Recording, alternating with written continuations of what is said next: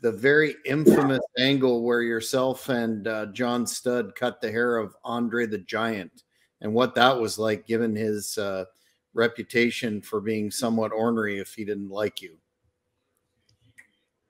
I was real good friends with Andre. Andre, we went out to eat all the time. When we were in Japan together, he wouldn't let me buy a meal, and we were out every night. You know, oh yeah, I was good friends with Andre. And in the beginning, he liked John Studd, but then John started acting like a fucking giant. You know, he got on that growth hormone and grew 3.5 inches. That's when he was in his mid-30s. I didn't know anybody could grow in their mid-30s, you know, maybe in their early 20s. He took so much growth hormone. Well, he killed himself. Mm.